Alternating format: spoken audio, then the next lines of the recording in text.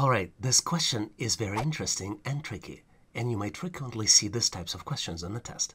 But in this case, I'm going to show you the solution, and I truly hope that upon learning, you would know how to solve these questions in the test. Here's the question. The rectangle has shaded and unshaded parts. What type of figure can you visualize when you merge two rectangles?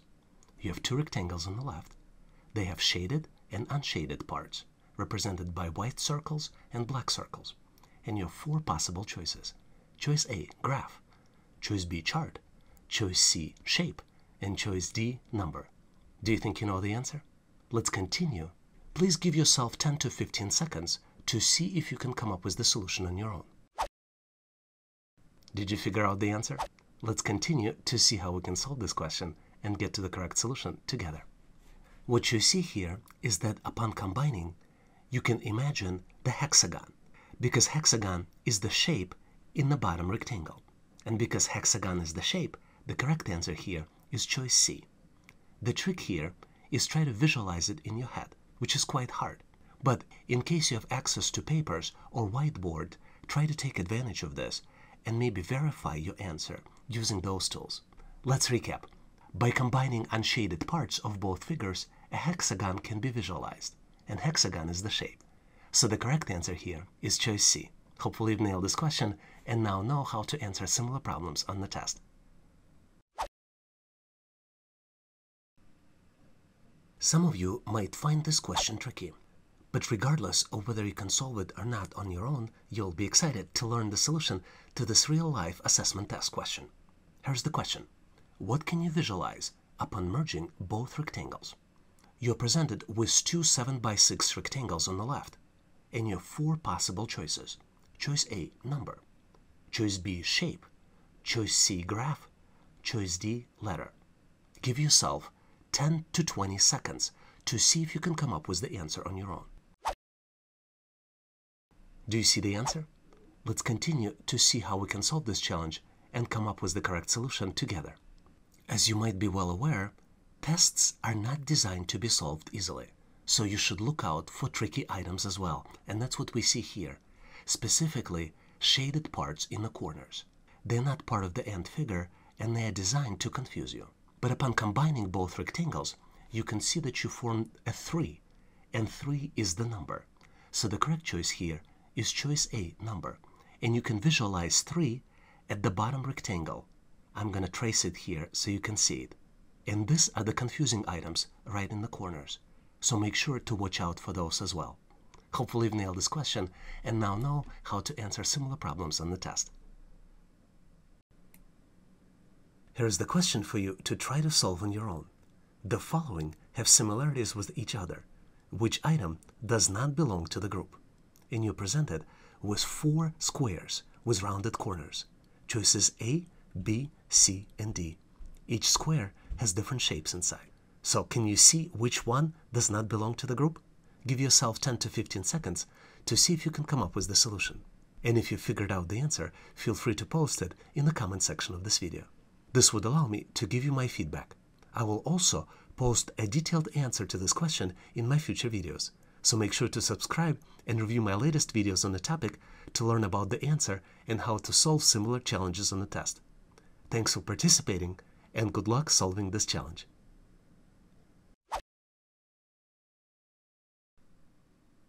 Here's the tricky question from the real test, but somehow I have a feeling that you might come up with the answer. What is depicted upon combining the shaded parts of the given figure?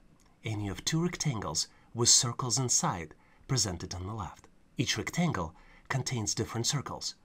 Some of them are white and some of them are filled with black. And you have 4 possible choices. Choice A, letter. Choice B, chart. Choice C, number. And choice D, shape. Can you visualize the answer?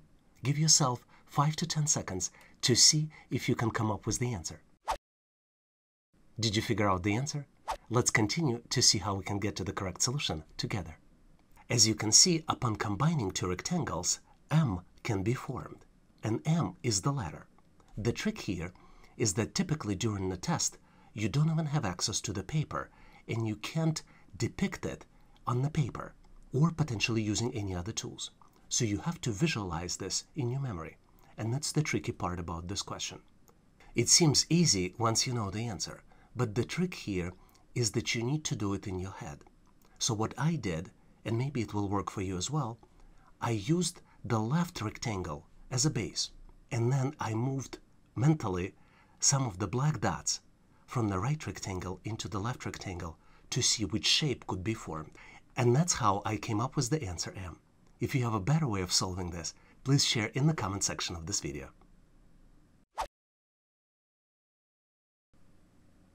Let me share with you a tricky question from the test.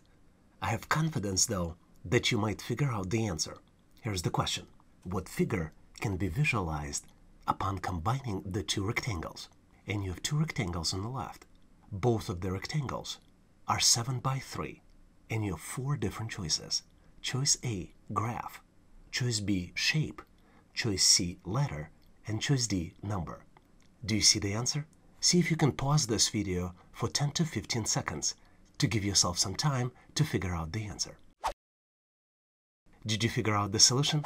Let's continue to see how we can get to the correct answer together. Let me explain to you how you can come up with the solution on your own. Upon merging of two rectangles, you can see that 8 can be visualized, and 8 is the number. So the correct answer is choice D, number. Hopefully you've nailed this question and now know how to answer similar problems on the test. And now here's the question for you to try. Which of the following does not belong to the group? I have full confidence that you can solve this challenge from the real test by yourself.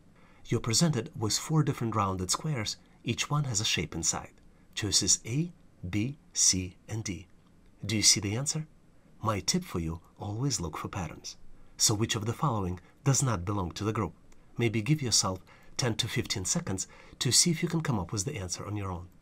And if you have figured out the answer, please make sure to post it in the comment section of this video so I can give you my feedback. I'm also planning to post a detailed answer in my future videos. So make sure to subscribe and review my latest videos on the topic to learn about the answer to this and other assessment test questions. Thanks for participating and good luck solving this challenge.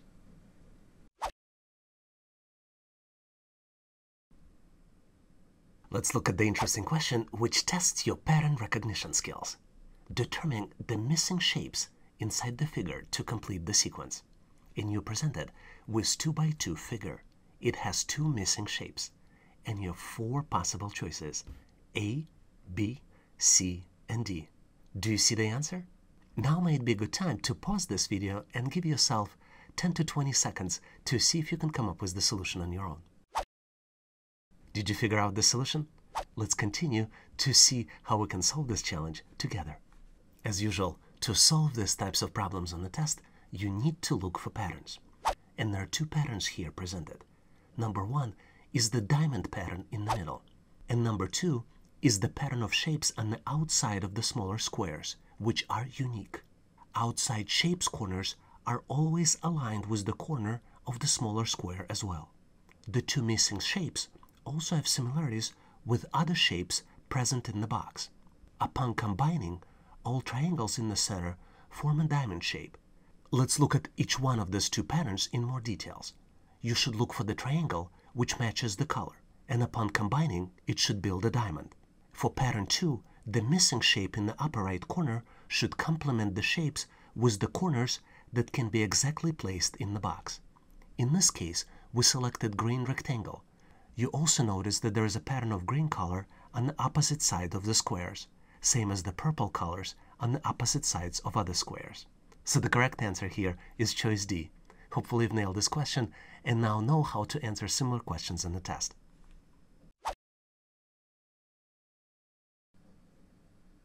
Let me share with you a tricky question from the test. Somehow, though, I have confidence that you might figure out the answer. Here's the question. Which of the following completes the missing part of the square? And you have 3 by 3 square, which consists of the smaller squares. Each small square has a star, and all stars are in the different corners. One small square is missing, and you have 4 different choices to figure out the final answer. Choices A, B, C, and D. Each choice has a star in a different corner. Do you think you know the answer? Give yourself 10 to 20 seconds to see if you can come up with the answer on your own. Did you figure out the answer? Let's go ahead and jump straight to the solution. As usual, the best advice I can give you is always look for patterns. So there are multiple patterns going on. Let's look at each one of them. The first pattern is that the top and the bottom rows follow the similar patterns. You see the location of the stars. For the top row, they are in the top, and for the bottom row, the stars are at the bottom part of the bottom row. If you follow the middle row, you will see that the stars in the middle row follow a completely different pattern. The first middle row star is at the top, then bottom, then the next one logically would be at the top again. You also see that the middle row stars are placed on the opposite sides of the top and bottom row stars. You see in the first column the middle row stars in the upper right corner versus the top and the bottom rows, which are placed on the left side. Same thing happens in the middle column, and then assuming that we figured out the pattern, you will see that the same pattern will be applicable in the right column as well. This is why the missing star is placed on the opposite side of the stars in the top and bottom rows. Let's recap. Always look for patterns. The stars inside the box follow the pattern. Top and bottom row follow similar patterns, and pattern in the middle row is very different. Notice that the first row and the last row, stars are placed in the upper and left sections. Middle row stars, though, are positioned on the opposite side of the stars placed in other rows. Middle row stars also follow a pattern of upper, lower, and then upper. Therefore, the missing star is placed on the opposite side of the star in the first and last row at the upper left corner. So the correct choice here is choice D. Hopefully you've nailed this question, and in case you didn't, you know how to answer similar problems on the test.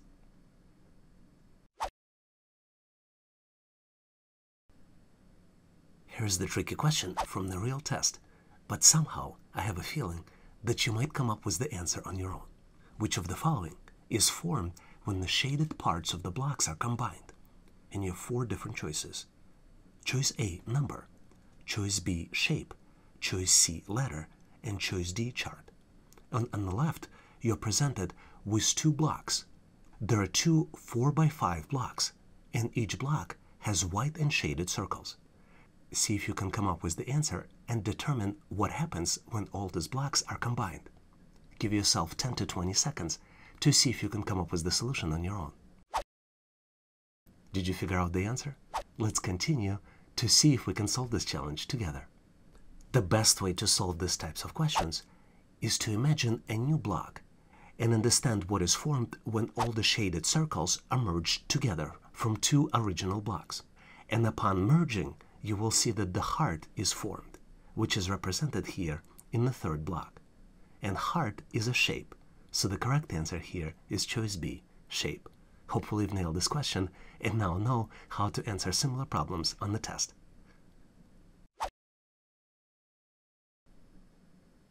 Let's look at the tricky question, which tests your knowledge of reasoning as well as the math skills. Here's the question. By analyzing the figure using a mathematical operation, how many stars should be present in the missing part of the circle? And you have a circle broken down into 4 equal parts. 3 parts of the circle already have stars, and they have 1, 2, and then 3 stars. And you have 4 different choices. Choice A, 2, choice B, 3, choice C, 4, and choice D, 5. So can you determine how many stars should blank part of the circle have? Give yourself 10 to 20 seconds to see if you can come up with the answer on your own. Did you figure out the answer? Let's continue to see if we can come up with the solution together. As usual, to answer any type of question, look for patterns. And here the pattern is symmetricity. So if you draw the line in the middle of the circle from top to bottom, you will see that you need to come up with the answer that would be symmetrical. There are multiple ways to solve this challenge, and we got a hint that we should use mathematical operation. We take the star from the left of the blank part of the square and add number of stars from the right part of the blank square, and we get 1 plus 2, which is equal 3. You can also use subtraction to come up with the answer. Can you figure out how to use subtraction to get to the similar answer? If you figure out the subtraction answer, please make sure to post it in the comment section of this video.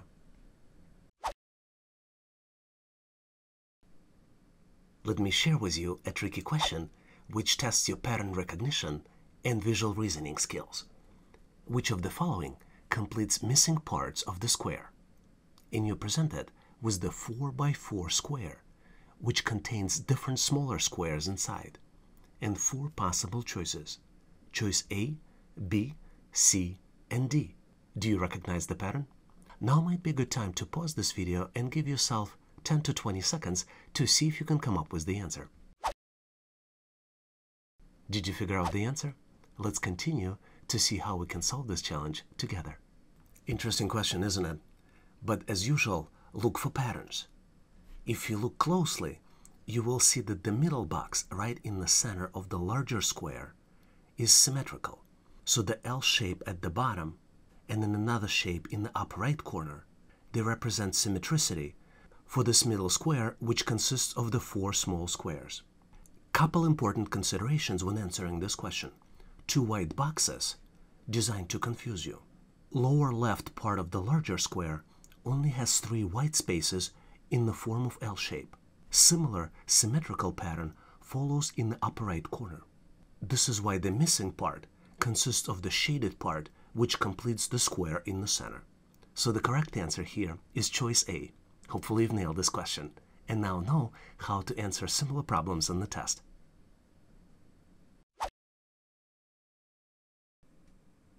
Let me share with you a tricky question which tests your pattern recognition as well as logical reasoning skills. Which of the following comes next in the sequence? And you're presented with rectangle, which has multiple squares, and one of the squares is missing. It has a question mark inside. And you have 4 different choices: A, B, C, and D. Take a close look to see if you can come up with the answer. Now might be a good time to pause this video to see if you can come up with the solution on your own. Did you figure out the answer? Let's continue to see how we can get to the correct solution together. There are a couple tricky parts about this question. Number 1 is the general flow of squares, and then there is a sequence of arrows inside the squares. For example, we're starting the flow right here, not in the corner. It's kind of in the middle of the upper row, and then you need to follow the red arrows for the general order. The arrows inside the squares rotating clockwise, and what you can see is the arrowhead for that smaller arrow always points to where it was located in the previous box. So the correct answer here is choice A. I truly hope that you've nailed this question and got to the correct answer on your own. But in case you need more questions or practice problems, please make sure to check out my ebook in the description section of this video.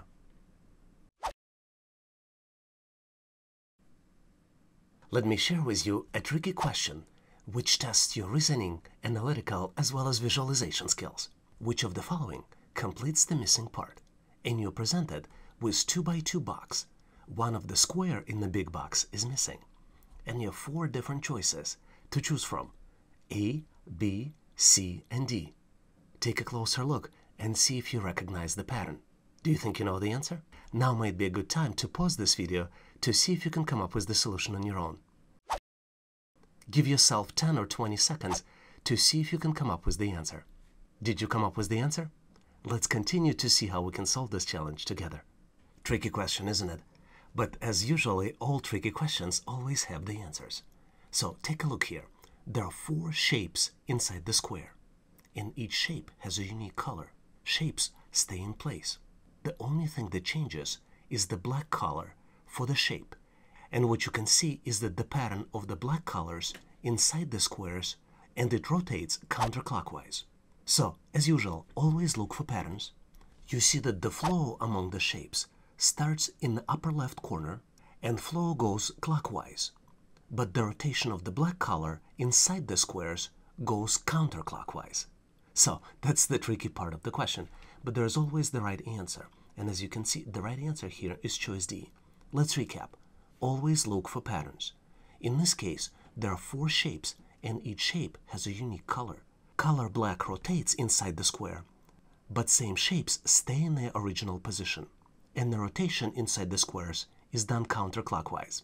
So hopefully you've nailed this question and now know how to answer similar problems on the test.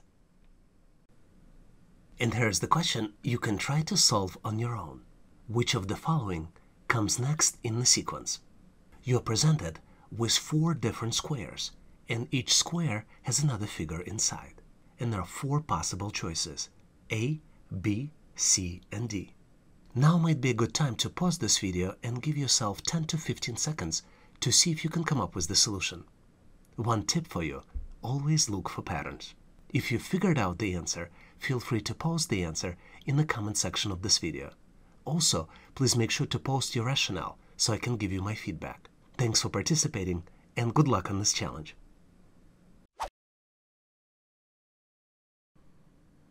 Let me share with you an interesting question which tests your reasoning skills.